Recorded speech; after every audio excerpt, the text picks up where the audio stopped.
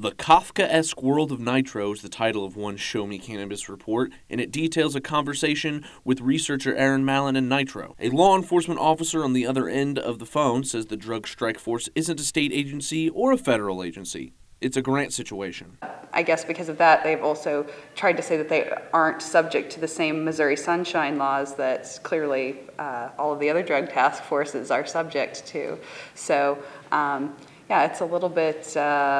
It's questionable. We don't know what's going on with NITRO, and we would like to find out. That's the purpose of the Sunshine Law, and that's the purpose of oversight.